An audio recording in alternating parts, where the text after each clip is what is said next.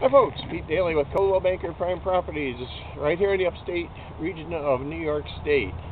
Just want to show you, we've got here what's called the monthly market update.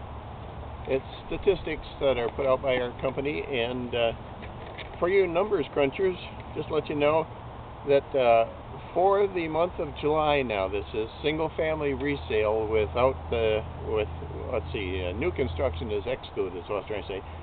There was a total of 4,480 properties on the market and 567 went under contract in the month of July. That equates to a 7.9 months worth of inventory. If it's continued to sell at the same pace without having any other properties listed, we'll be all sold out in 7.9 months. Let me tell you what this means to you as a seller. As a seller, it means there's not an awful lot of inventory around, which is competition. That's a good thing, right?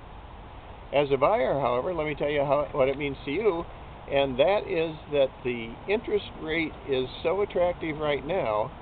I mean, out of almost 4,500 properties, you ought to be able to find one or two that you kind of like the looks of, and the reality is that now is a good time to sell, and now is a good time to buy.